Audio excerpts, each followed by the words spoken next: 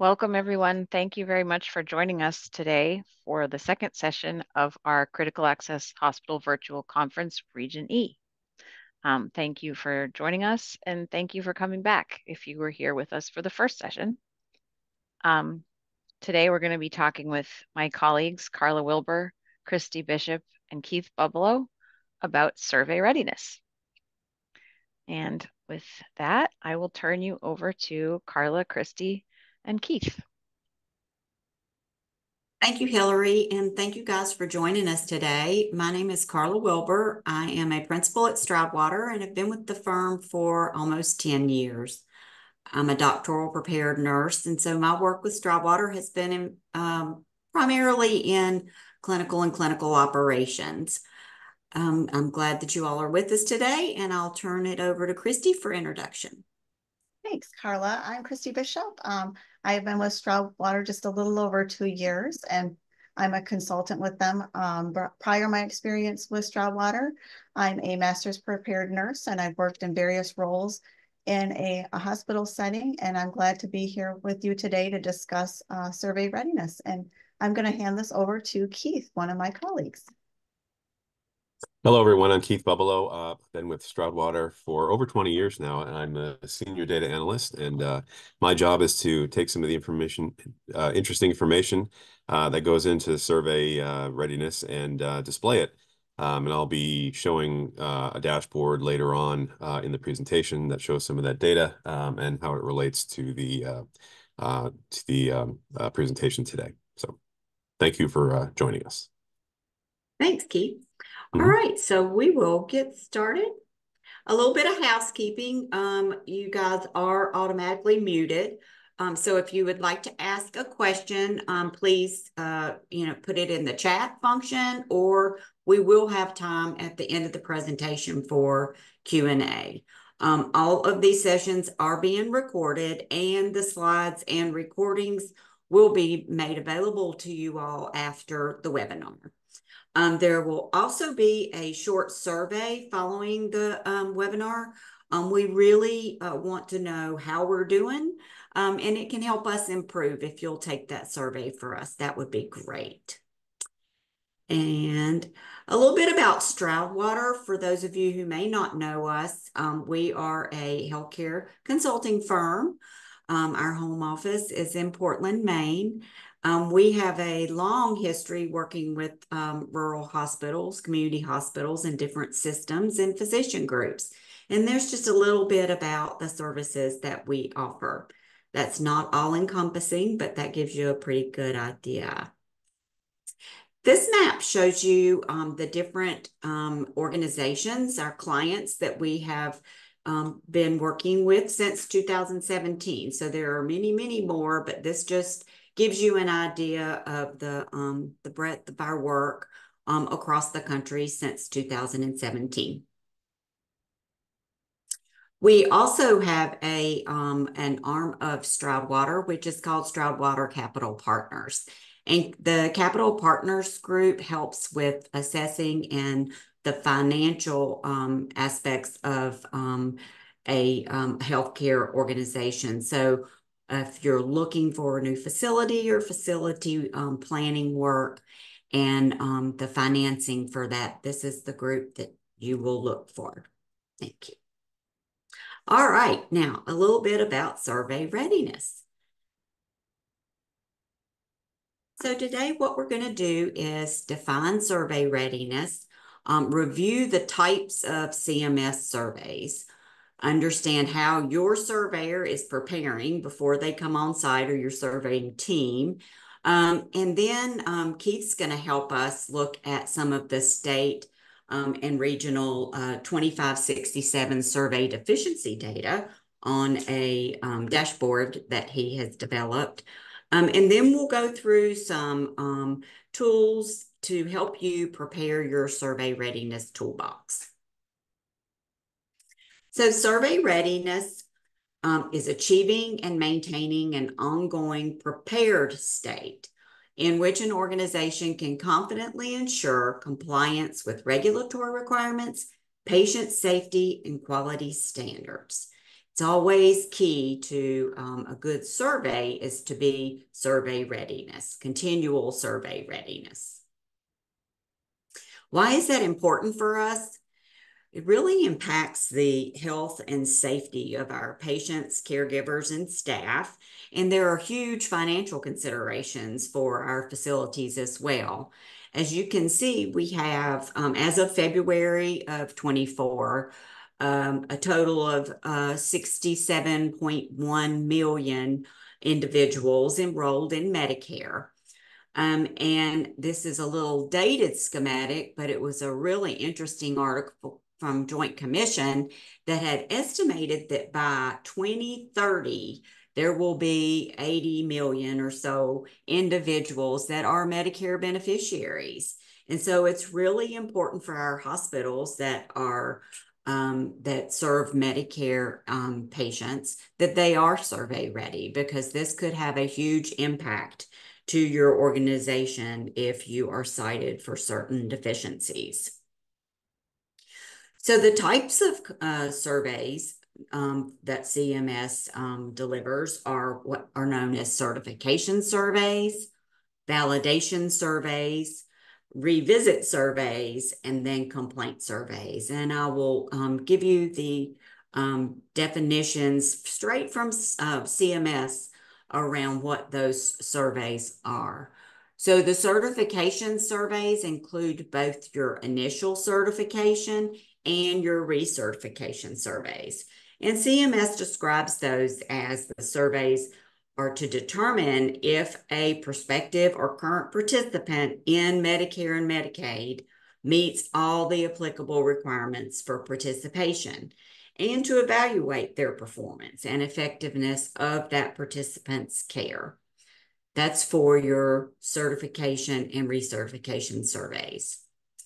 Then you have validation surveys. And validation surveys are used to validate the performance of an accrediting organization. So that would be such as I've listed there are 4 CMS-approved accrediting organizations for critical access hospitals, ACHC, the Joint Commission, the Center for Improvement in Healthcare Quality, and DNV. And so this validation survey validates the performance of that accrediting organization, and to make sure that all the requirements that they have met all the requirements to participate in Medicare. The CMS selects the providers or suppliers for validation surveys on a random basis. So you have no way of really knowing if this validation survey on your accrediting organization will be for you. One note to point out is that CMS announced in February a proposed rule to strengthen the oversights of these accrediting organizations. And specifically, that was around holding the accrediting organizations accountable to the same standards as your state survey agencies, and to ensure that these accrediting organizations remain independent reviewers by addressing any conflicts of interest and making sure that they place certain limitations on fee-based consulting services that the AOs provide, preventing those accrediting organizations' conflict of interest by prohibiting accrediting organizations, owners, surveyors, or other employees and immediate family from participating in the surveys or having input into the survey results. Also, they wanted to make sure that they address potential and actual conflicts of interest by requiring these accrediting organizations to report specific information to CMS about how they will monitor, prevent, and handle conflicts of interest. Also, they want to improve the accrediting organization's performance by requiring the AOs with poor performance to submit a publicly reported correction plan to CMS. So they really want to improve the consistency and standardization of the surveys nationwide and make sure that they're aligning these AO surveys activity with those that are such as the training that's given to the surveying agencies for CMS. So that's about your validation survey. A revisit survey is one in which the survey team reevaluates a specific deficient area. So this is where you were cited during a certification survey or during a substantiated complaint survey. So the revisit survey just verifies that these previously cited deficiencies have been corrected. So a complaint survey, and that's definitely something that none of us want to have, is conducted after the complaint is filed, which is an allegation of non-compliance with the federal or state requirements or both. These can be conducted by the state survey agencies or by the applicable CMS location, by an approved state program or state licensure program, or by an accrediting organization, the AO. And then investigation into a complaint may or may not result in an on-site survey. It depends on what the complaint actually is. Full surveys, your certification and validation surveys are always full surveys that assess the entire entity's compliance with all of your conditions of participation. So generally your complaint surveys and revisit surveys are more of a focused survey, but yet once they are there, if they are there on a complaint survey or a revisit survey, if there are findings that warrant it, this can be expanded. So don't ever think that just because they're there for a more focused survey, this can't be broadened. It definitely can. So how does the surveyor prepare? So our surveyors review information about your hospital. Specifically, one thing that's important to note is they review if there are specific, special features with your hospital.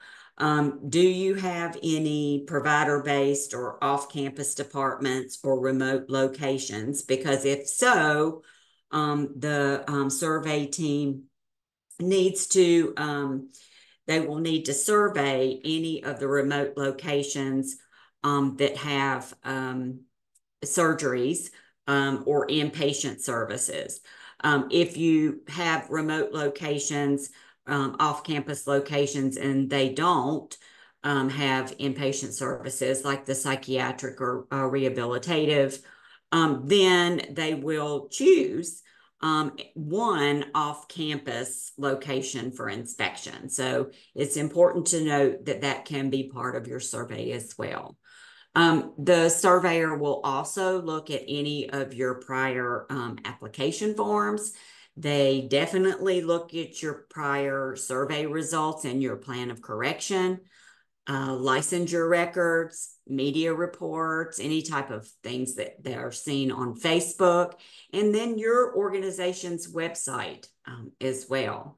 The surveyors prepare for different observations, interviews, and record reviews. So their observations are things that they will maybe see and observe while they're touring your facility.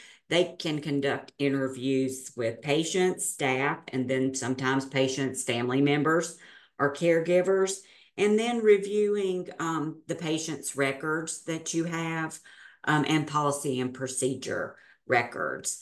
I have a couple of examples of some things that actually came straight from CMS. So in this situation, during a surveyor had noticed damaged blood pressure machine. So they interviewed the nursing staff, and the nursing staff had revealed that that machine malfunctioned often and had been broken many times in the past few months. And the staff, were kept from using it. One of the nurses tells the surveyor that the staff had submitted multiple requests for it to be fixed, but no one seemed to be working on the issue. So in this particular situation, the surveyor would most likely ask for equipment maintenance records, stickers, and tracking system as well as that facility's maintenance request log. So this is something that can bloom a bit from just the observation that the surveyor made. Another, this is during an interview. So during the survey, a surveyor decides to interview a patient regarding a fall. And then the surveyor conversation may go something like, the surveyor saying, you fell out of bed on Wednesday, is that correct? And then the patient being interviewed says, yes, it is. And then the surveyor may ask, would you tell me a little more about how that happened? So the surveyors will use close-ended and open-ended questions. And depending on what that surveyor finds during the interview, the surveyor may ask for staffing records, call bell logs, fall risk policies, and other data and information in a situation like this. In another example, during the survey, a surveyor reviews a facility incident log and finds that several reports of medication errors related to antibiotics. So 2 of the errors were not caught in time and caused harm to the patients. So while the surveyor is at the facility, they conduct interviews with the pharmacy and with staff who were involved in patient care. And during those interviews, the surveyor learns that the pharmacy was using a new label and barcode system, but the staff claimed they weren't trained on how to read the new labels prior to implementation. So given this situation, the surveyor would probably review the medication administration policies and training records. So now let's talk a little bit about 2567 deficiencies. So a statement of deficiency, the statement of deficiency data is actually available for skilled nursing facilities, hospitals, and critical access hospitals. The reason they call it 2567 is that is the number that is associated with the official document that is used. It's called Form CMS 2567, Statement of Deficiencies and Plans of Correction. So the state surveyors, when they conduct their surveyors of the acute hospitals, critical access hospitals, psychiatric hospitals, they're assessing compliance with Medicare health and safety regulations. So all of your COPs. So they prepare their survey report on an electronic version of this form 2567. And then that helps to support the survey work. So in that electronic system, the surveyor will add the text of the system contains all the text on this particular regulation, and then it breaks it down into what we call tags. And that helps the surveyor identify the specific regulatory deficiencies that they would need to speak to based on that particular survey. So the system generates that form with the text associated, and then the surveyors have a summary of all of that evidence of noncompliance, and then the survey report is released to the hospital, and then the form, if required, the form is then returned with that. It's a plan of correction for each area of deficiency. So there are 2 different types of citations that CMS can issue.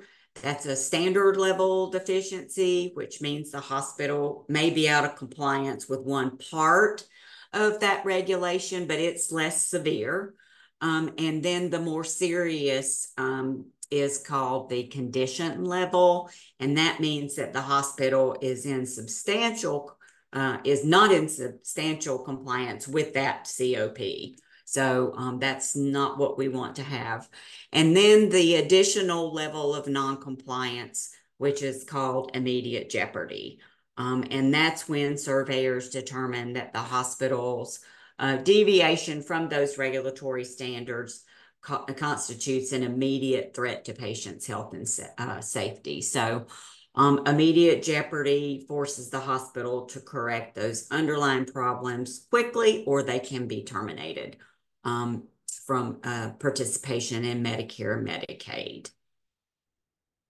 So I am going to turn this over now to Keith, who is going to show us the dashboard that he's created with the 2567 deficiencies. Thank you very much, Carla. So yes, as Carla said, this is public data that's available from CMS, the 2567 form data. It's a downloadable Excel file. And it has data for deficiencies from 2017 through Q1 of 2024. What we wanted to do is just kind of take that data and put it into a dashboard to show what this kind of how this looks on a nationwide scale. What we did is we limited this to just data for 2021 through 2023, just for those years. And why we did that is because the survey schedules are on a 3 to 4 year schedule. What we wanted to do is show that these are the deficiencies that are the surveys that were in this past couple of years. So these would be coming due again to read survey within the next in 2024, 2025, and 2026. So let me just run through the dashboard here. So what we're looking at is the overall data. We've got the map of the United States. And this is in Tableau. If anybody's familiar with using Tableau, everything is filterable here. And it gives you kind of a quick highlight of what's going on. So within the United States, in these years, we've had 2,115 hospitals with any deficiency, and a total deficiency, because there can be multiple deficiencies, multiple surveys, total deficiency of over 16,400. The data is broken out by hospital type, so this is only looking at hospitals, not the other facilities, just hospitals. So we've got critical access hospitals. Those are your standard 25-bed CAHs. Other rural hospitals are hospitals that are not critical access but are found within a rural area. And then we have the non-rural hospitals. So you can see the breakout on the bottom of the bar here. So 587 critical access hospitals had deficiencies in this time period. On the left below will show the description of the deficiencies, just kind of the description deficiency, not the actual tag number. There's some more detail in there behind this. Of these total hospitals, let's filter by hospital here, so we can see that the medical screening exam was the highest one. So each of these charts are interactive, and we're looking at region E here. So let's take a look at, say, Washington. I'm going to filter just on Washington, and we can get an idea of what's going on there. So again, within that time period, you've got 57 hospitals with deficiencies. Of those, 29 of them were critical access hospitals, for a total of 691. And then in the table here, we'll show you the descriptions. So as you scroll down, you can see how many were showed up. What the top ones were for Washington was infection prevention and control, patient care policies. As far as the total number of hospitals, then if we wanted to filter, say, on the total deficiencies, it was patient care policies and the QA PI. Some of these are filterable as well if you wanted to click on just critical access hospitals in Washington and see what the totals were for those types of hospitals. Of those 29, again, you can further filter, see what the total number of hospitals and then the total deficiencies as well, to look at kind of the top 10 deficiencies. Clicking through, if you wanted to, you can also select critical access hospitals and other rural hospitals together. It's very nice and interactive. I'm going to switch out here. Another thing we can look at is, let's look at all critical access hospitals in the country, or by other rural hospitals, and you can see that the different types will filter based on what you select. One other thing you can do is, if you wanted to see what the total for the different types of deficiencies here. If we want to click on, say, nursing services, this is filterable as well, and it'll give you the total numbers for each of those. So, you can look in your state, kind of see what's going on. Where this data is available for you all to look at. I'm going to get out of my share screen here. We have this now on a web page that Stroudwater has put together with a little bit of information about our survey readiness process. I'm going to drop this link in the chat once I'm finished here, but you'll get some information about this, what we're talking about today, a little bit, and then the dashboard is right there. Some other things to talk about. This, as Carla, I think, had mentioned, this doesn't include the deficiencies from the other accrediting organizations. This is just the publicly available ones through CMS. Those other deficiencies are not available to the public. And there is additional detail in this data, behind this data, the data that's creating this dashboard, that Carla is going to talk about now, including the hospital details. So the actual, the name of the hospital, the date of the survey, the type of deficiency, including the deficiency tag, and then all of the text describing what that deficiency is. So I'm going to pop this into the chat right now for everyone to take a look. Let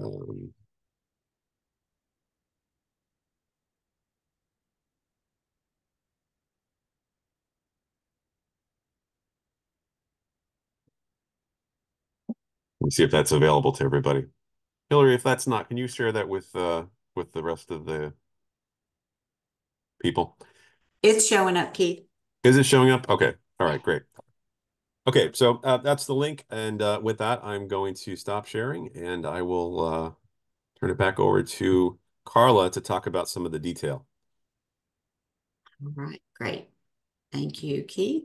And we'll go back to that.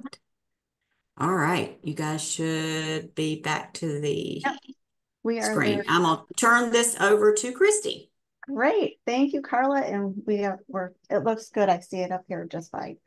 So you're looking at the top 10 deficiencies for our rural and CAH areas. Our tags are K tag 0335, 3 the sprinkler sparkles. We all like sparkles, right? Sprinkler systems, maintenance and testing, total of 199 deficiencies. And then we have K tag. Well, actually, if you just take a quick look, you can see the total of deficiencies here, and I'll go over each of those tags and the details and the deficiencies in more depth as we go through the slides. That make it a little easier for you guys to keep up. But it just, just is really interesting when you're looking at the total deficiencies here. There's a significant amount, and it's, you want to make sure that you're on top of these. So Carla, if you don't mind switching the slide, that would be great. So K-tag K353, which is the sprinkler system, the automatic sprinkler and sandpipe systems are inspected and tested and maintained in accordance of N5PA 25, standard for inspection, testing, and maintaining of the water-based fire protection systems. Records of the system's design, maintenance, and inspection and testing are maintained in a secured location and ready for you guys and available for when they come on for them to look at. So you want to make sure that your date of the sprinkler system is listed and checked, who the provider of the last system check was, and the water system supply source. Some of the citations that come with this particular tag are if the sprinkler system heads are damaged in any way, have you painted over top of them? Sometimes the fins on the sprinkler system get bent or they get pushed into the wall due to accidents or unforeseen events in our area. So doing regular maintenance on your sprinkler system is really important. Slide, please. So K-tag 918, the electrical systems, the essential electrical system, the generator, or the alternate power source associated with equipment is capable of supplying service within 10 seconds of power failure. If the 10-second criteria is not met during the monthly test, a process should be followed up to provide an annual confirmation that it is capable of life safety and critical branches. Maintenance and testing of the generator and transfer switches should be performed in accordance of the NFPA 110. Generator sets are inspected weekly, exercised overload 30 minutes, 12 times at least a year, and in a 20 to 40-day intervals. Exercises should once every 36 months and continuous 4 hours. Scheduled tests under the load, under load conditions include complete simulation, cold standard start, and automatic or manual transfers of all EES loads, and are conducted by your competent personnel. Maintenance is tested in stored energy power sources, are accordance of the NFPA 111. The main and feeder circuit breakers are inspected annually and performed periodically exercised to make sure that it is compliant and established according to manufacturer's requirements. Written records of maintenance and testing are required and readily available. The electric panels and circuits marked and readily identifiable when they're on site. Minimal and any possible damage of emergency power sources is designed and considered for new installations. Citations for this particular K-tag are engines showing that there's an oil leak or current or a coolant leak or missing inspection documentation. So it's so important when you're doing these testings that you're marking how that test went, whether it failed or it was a good test, and you want to have that documentation upon that CMS or your surveyor's request. Another thing I would suggest having is the owner's manual of your generator, because they might have you refer to that when they're questioning you. Slide, please. So K3.2.1 hazardous areas enclosures. Hazardous areas are protected in accordance of 18.3.2.1. The area shall be enclosed with a 1-hour fire rating barrier, with a 3/4 hour fire rate door with windows in accordance of 8.71.1. The door shall be self-closed and automatic closed in accordance of 7.2.1.8. Hazardous areas are protected by a sprinkler system in accordance of the 9.7 and 18.2.3.2.1 and 8.4. Describe the door. So these locations of the doors, like the boiler room, heater room floors, laundry areas, repair and maintenance shops where you have supplies such as paint, soiled linen areas, trash collection rooms, any storage that are combustible, and laboratories. Sightings, for example, for this particular one is that a laundry chute, they had an active laundry chute, and when they were throwing bags down, that actually someone had opened the door, a laundry bag had fallen in front of the door, and the door was not able to close. Another one I would like to speak to, which we've all probably experienced at some time, is propping the doors open. So we don't want to use any door stops to make those doors open and stay open for any long periods of time. Okay, next slide, please. Okay, so our C tag is 1208, infection prevention, surveillance, controlling of HIAs. The infection prevention and control includes surveillance, prevention, and control of HIAs, including and maintaining clean and sanitary environments to avoid any sources or transmission of infection. And the program also addresses any infection control identifies by public health authorities, which is your health departments. And if there's anything going on there, you want to make sure that your program is robust and you're tracking any type of infections that you have in your area, in like surgical area, and what are we doing to prevent those? Or if we do have a high infection rate, what does our measures look like, and how are we trying to prevent them in the future? And are we making progress there? So, and we also want to make sure that our policies are following what our infection control measures are, and they often look at hand washing, for one, is a big one that they do too when they come on site. So K712 fire drills.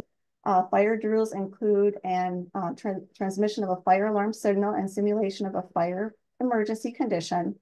The fire drills held at an unexpected time under various conditions, at least quarterly of each shift. What that means is most of your staff are not aware that you're going to have this fire alarm. The staff are familiar with procedures and they are competent to know what to do when a fire drill is in routine. Responsibly planning and conducting the drills assigned only for competent persons and who are qualified to exercise that leadership of the drill.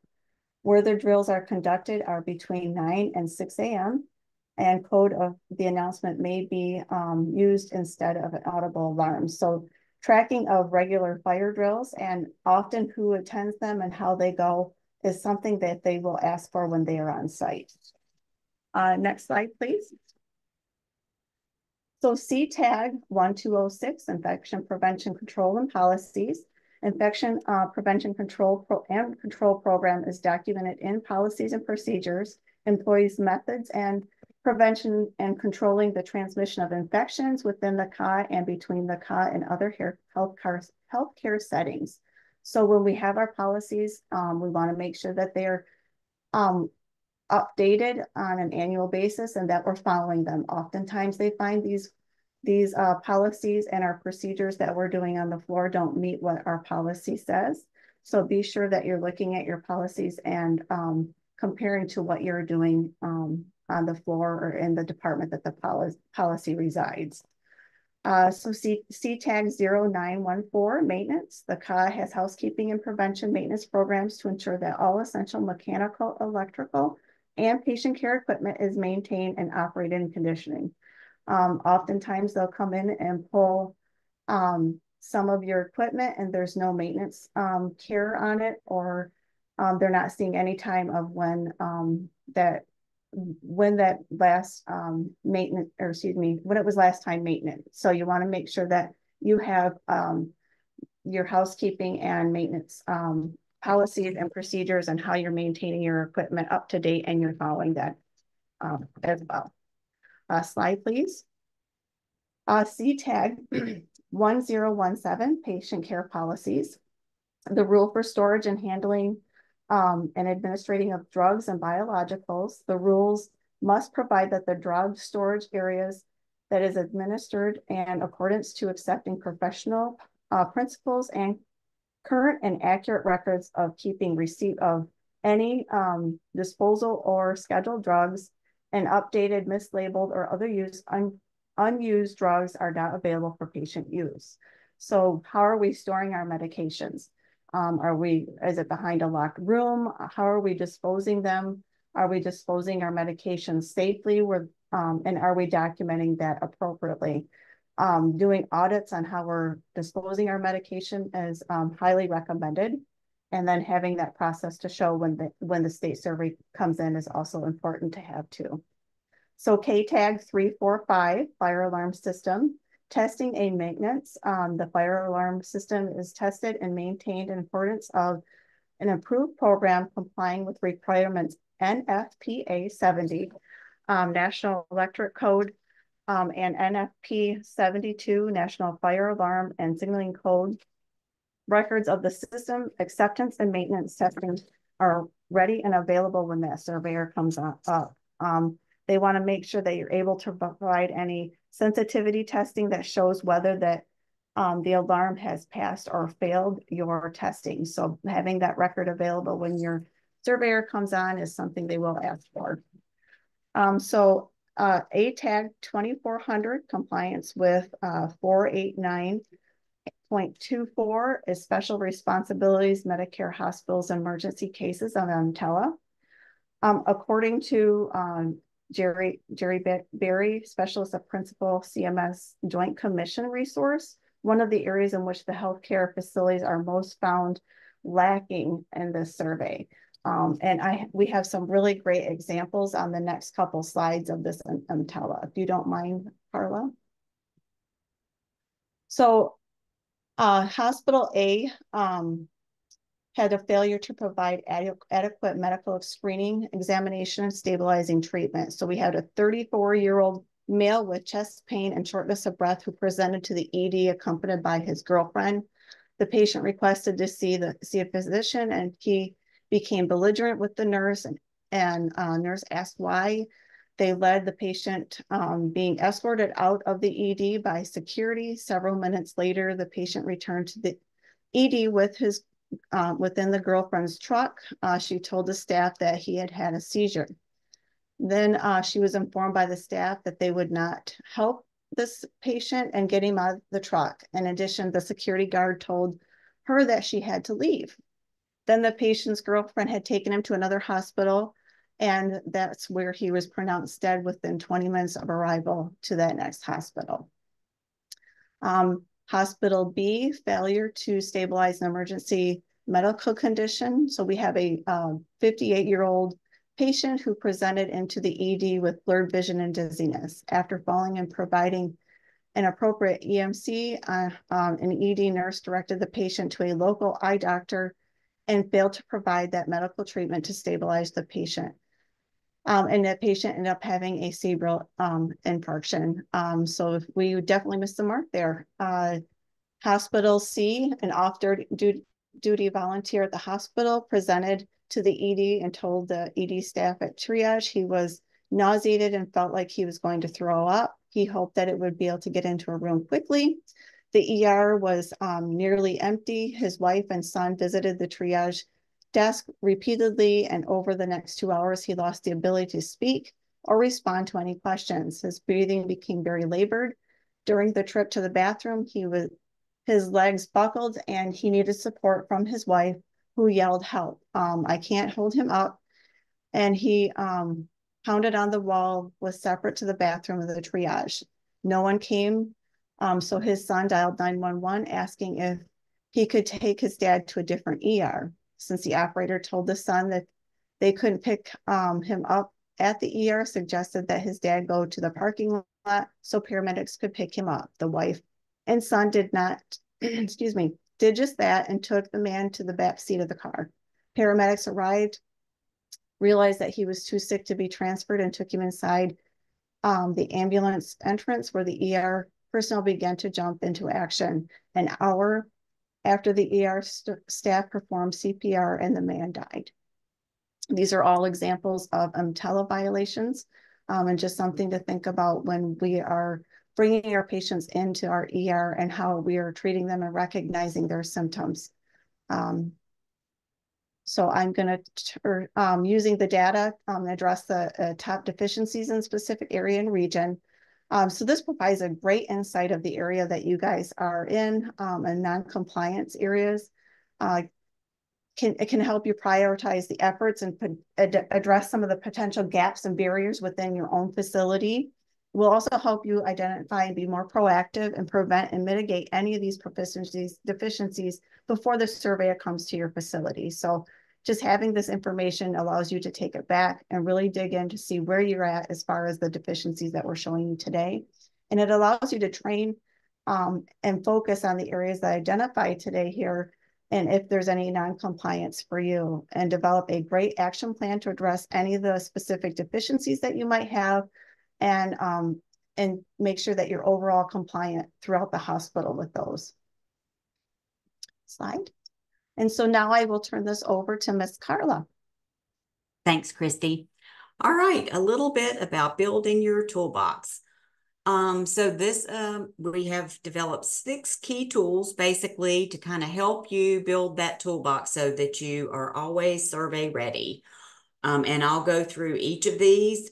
We want to utilize your past survey and plan a correction, maintain a document checklist and assign owners, develop a revolving calendar by month for your policy and procedure reviews and revisions, and then conduct internal tracers with multidisciplinary teams, creating a daily checklist that to be managed, and then hopefully designing and printing a pocket guide for your staff so they can be better prepared.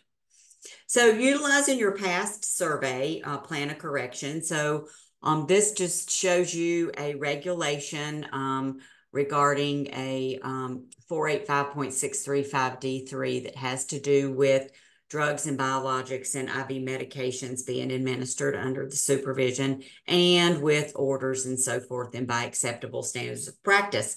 So in this particular case, and this is actually a survey result, the standard was not met. And based on the document review, observation, and interview that the surveyor did, the facility had not adhered to the protocol used for administering an aerosol generating treatment. So the plan of correction was established that we needed some additional education on the proper administration of this aerosol therapy, and to ensure that ongoing compliance, there was an audit process to make sure that that this was being followed, and then how the audit was going to be done for so many months, 6 months or longer, achieving that 100% compliance.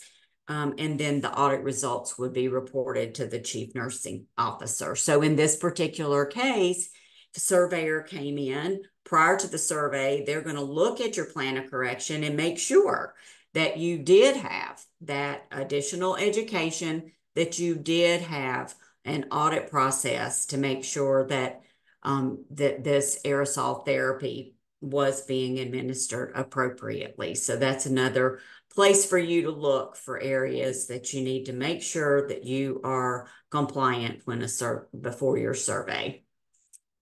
Another one, and Christy mentioned on a couple of occasions, fire alarm system and maintenance. In this situation, it was the testing and maintenance.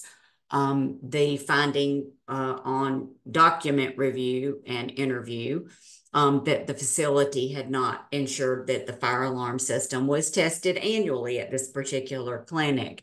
And so their plan of correction was to prevent the reoccurrence. They established a planned event alert in their maintenance system schedule. And then 1 month before the due date, the maintenance staff would get a reminder for that inspection. And then they were also going to explore a change in some vendors and a vendor. So they would begin a compliance audit. Again, the surveyor will look at your survey results, and your plan of correction, and make sure that you did put in place what your plan of correction said. This is another one that had to do with construction of walls, and it's a corridor regulation. This again was during a surveyor's observation and interview that they found that the facility had not maintained all corridor walls within a minimum 1 hour fire resistant rating, and the plan of correction was put in place. They initiated a bi-monthly above the ceiling inspection process, and they also initiated a compliance audit.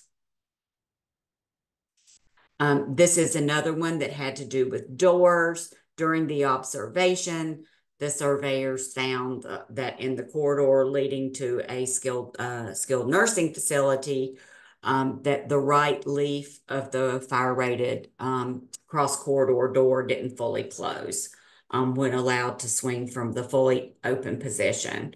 So the doors their plan of correction was the doors had been placed on a bi-monthly inspection schedule, and when those were going to begin, and that audits would continue.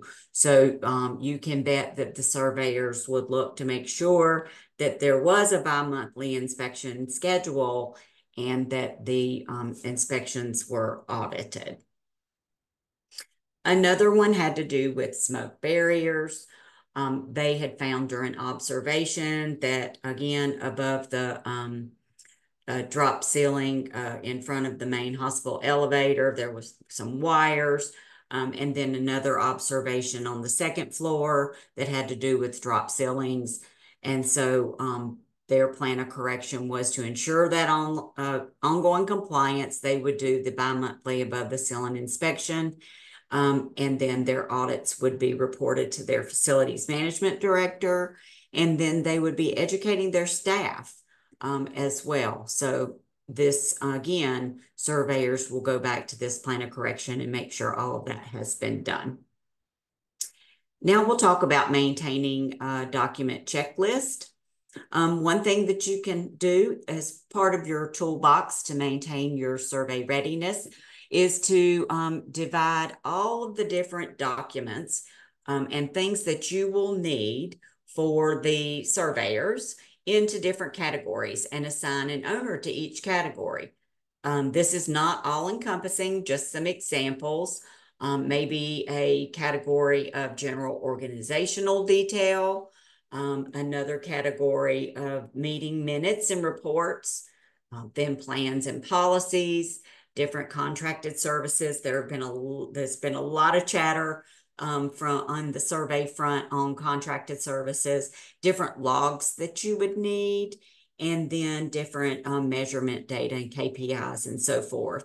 So example, you would have one person that's responsible for meeting minutes and reports, and they would be able to have at their fingertips or either already collected and keep up to date these med exec meeting minutes, P&T meeting minutes, board meeting minutes, the quality committee minutes, fire drill documentation and different evaluations, your infection prevention and antibiotic stewardship reports and minutes. And so this particular person would have ownership of keeping up with and making sure that when the surveyor comes in and asks for these particular items, these documents, that we have that owner of those documents and they would be readily available. This really takes the burden off of one or two individuals to have everything at their fingertips.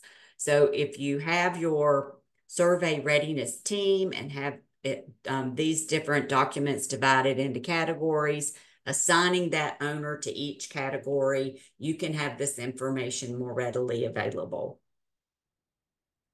The next is to develop that revolving calendar for your policy and procedure review and revision. So again, dividing this into logical categories and departments, possibly. Just an example again, maybe you have human resources in January, environment of care, different policies and procedures in February, information management in March, and so forth and so on. And it may be that one department needs, 2 months, but have your policies and procedures in a revolving calendar of some sort, so that it is, you have the logical categories and the calendared items. An example for this one was medication management, possibly in May. We may want to have the policies like acceptable medication orders, medication administration processes, disposal of expired medications, wasting of narcotics.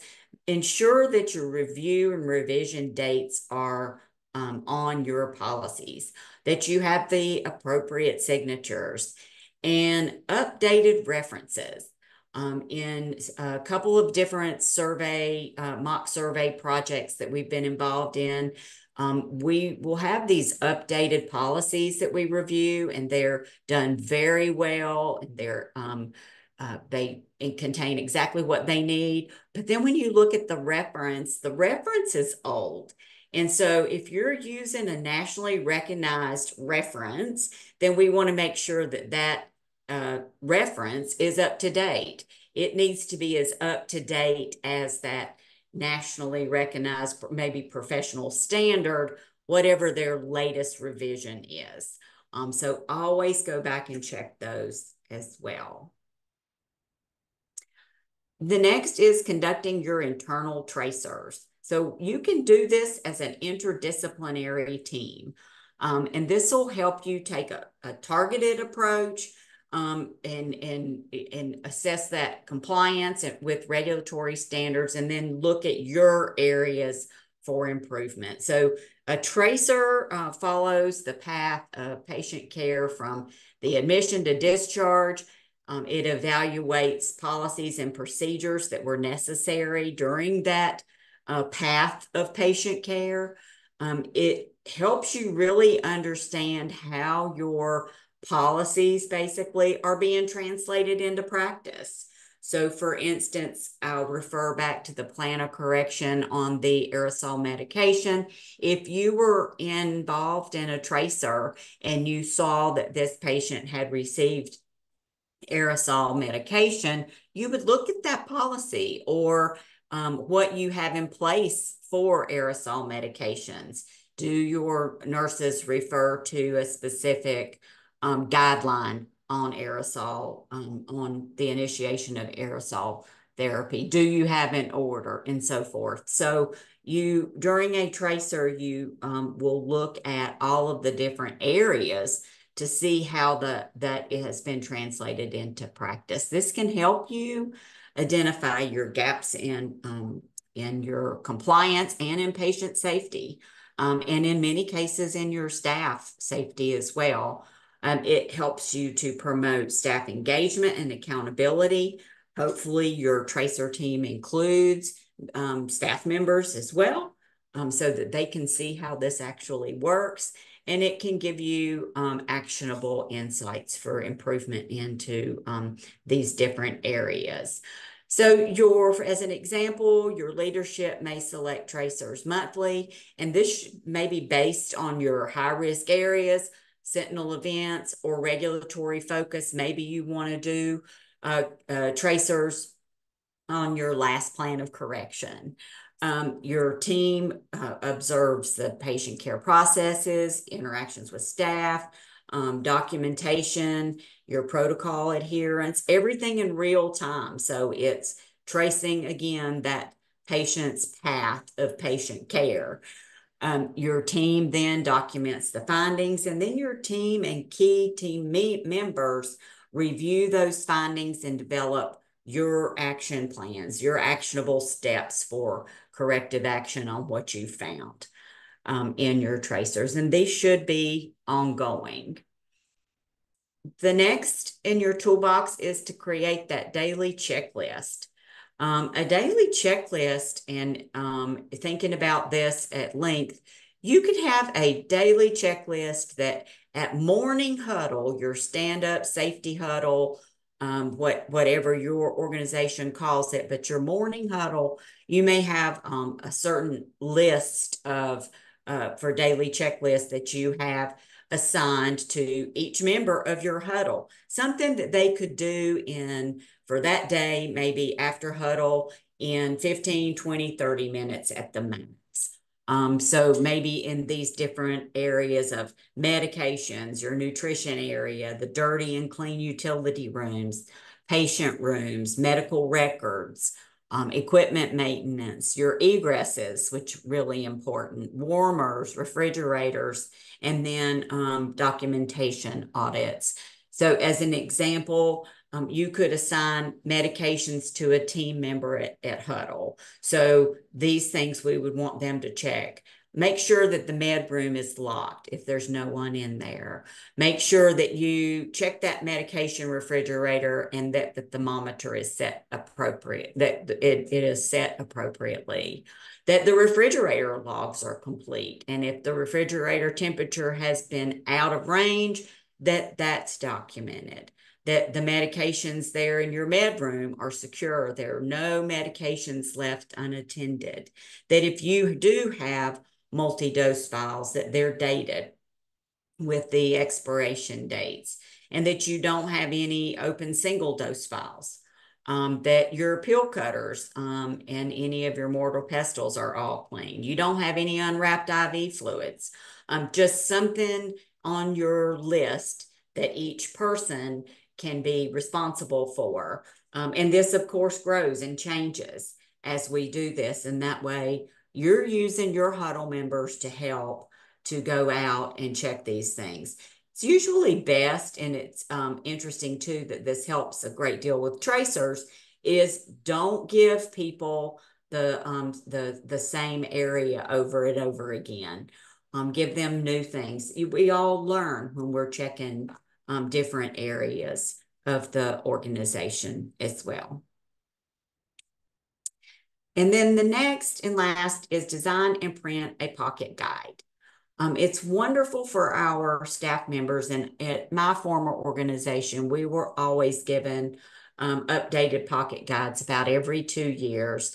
And these included things like our mission, vision, values. It had information about staffing. It had information about the unacceptable abbreviations, all types of information about medication management, all of our emergency codes. Anything on environmental safety, we want to make sure that our staff have at their fingertips. What are your fire safety codes and different information about that? Infection prevention, our quality measures. What about our QAPI?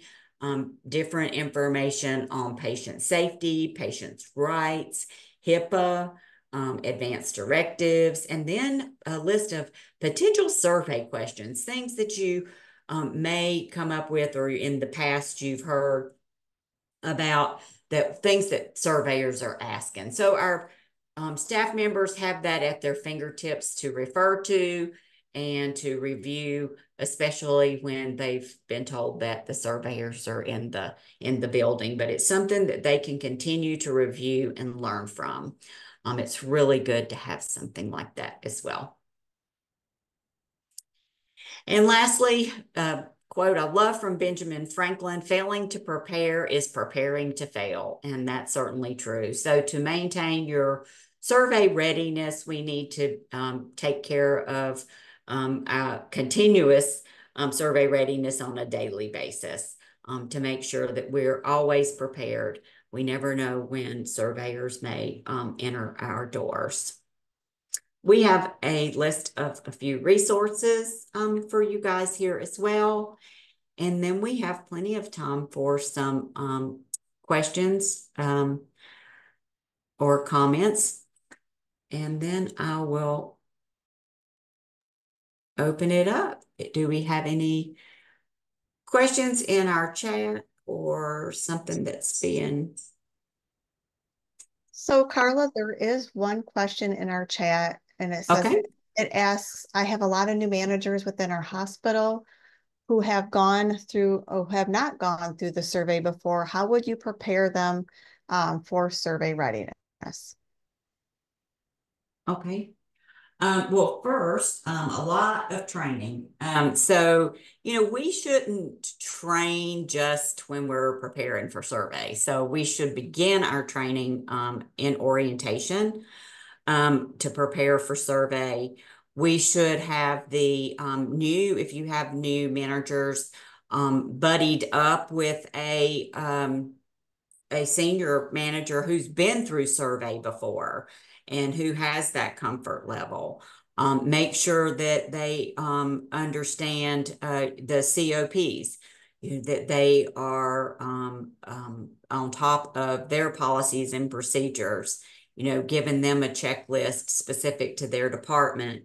But helping them buddy up with another manager who's been through this is really an important thing as well.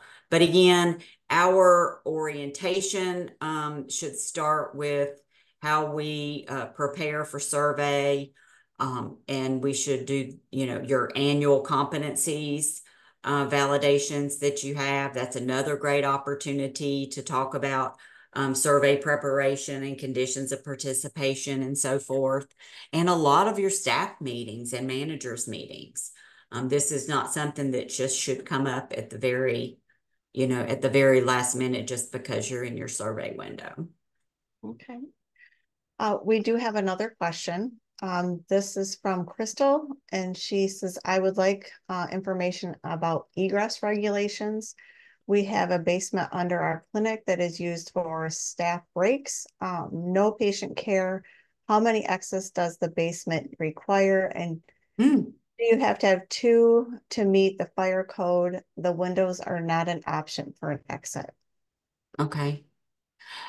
Crystal, let me go back and do some checking on that because I want to make sure. There are a lot of different, there are egress specifics, but there are also different fire code regulations based on states and based on even counties, and the age of your building. So if you could possibly type your information, if you would, into our chat, and we will get back with you specifically on that.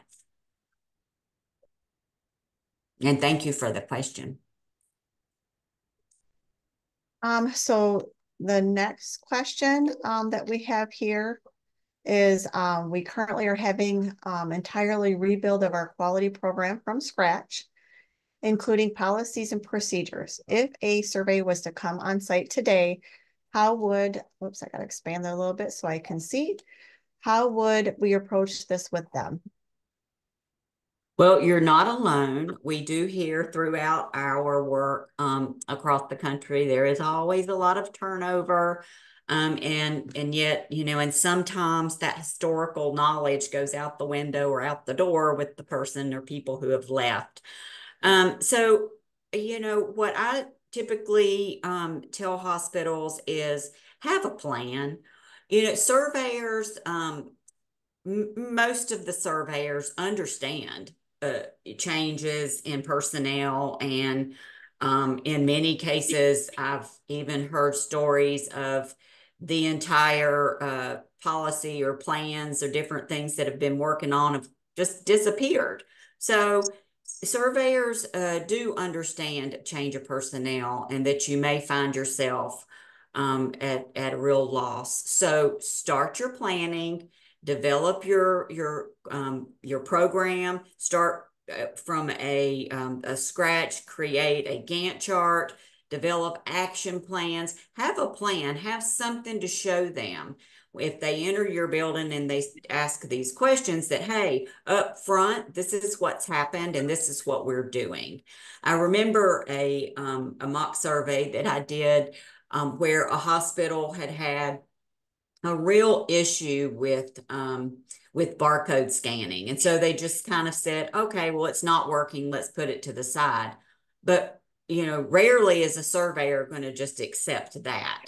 So what we worked on with them was to develop an action plan. We know that the barcode scanning system wasn't working appropriately. What are we doing about it? Creating that plan. And sure enough, the surveyor came in about 2 months later and they had a plan. They asked and they had a plan, and the surveyor was fine with that. It was having a plan to create that, to correct that situation. So as long as we acknowledge that there is an issue and that we are addressing it, I think that is the best that we can do. Yep, I agree. So the next question is, if we are cited on a survey, what would be the best first steps on implementing a plan of correction? I think the first thing that you should do is to develop your team. And I don't mean just leadership. I mean the staff members that are directly related to this particular deficiency. Our staff know how the issues arise, and they are very capable of helping us develop a plan to correct the issues. So developing your team, have your team that are related to that specific deficiency work on that plan of correction. And then we need to make sure that the plan is well known. Our plan of correction is well known, and we need to make sure that we audit that we have the action plans, that we're monitoring the implementation of that action plan, and that we have the documentation on that monitoring of that action plan as well. Yeah, so they can see the progress of where you're at with that. Absolutely. Yep. Well, we have another question here. What is the common ways to prepare for survey? So if you don't mind, Carla, I feel like you've answered a lot of questions. I'll answer this one. Absolutely. I think Carla would agree, training, and even more training for your staff. Oftentimes we wait. As chief nursing officer, I was one of those that scurried when I was in the window of survey, and definitely not something to recommend, because that often leaves you very vulnerable. And so you want to make sure that you're including survey readiness in your orientation, touching some of those in your staff meetings. You don't want to overload them on information in staff meetings, but having, you know, touches of information throughout your staff meetings would be greatly helpful. Including that in your annual competencies with your staff, and making sure that you're getting them involved in the tracers. So if you're doing tracers to stay compliant with being survey ready, get the staff involved in with that.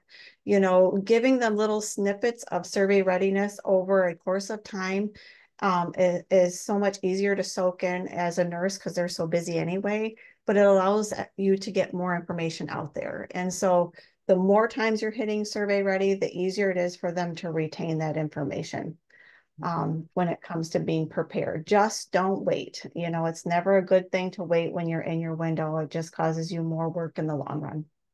Absolutely. All right. I am not seeing any further questions. Okay. All right. Well, we really, really do appreciate you guys joining us today for the survey readiness and building your toolbox. And we hope that you also will look at this the link, the site that Keith added so that you can see the dashboard. And of course, we'll make updates and changes to that as they come about. If you have any questions for us, please do not hesitate to reach out to any one of the Stroudwater consultants. We're always here to help you. And if we don't happen to know the answer, we'll find it for you. And also, I want to remind you at the end of this webinar, we do have a survey, and we would appreciate the time that you can give us to fill out the survey to let us know how we're doing so we can better improve. Thank you all for joining us. Thank you so much, Carla and Christy and Keith.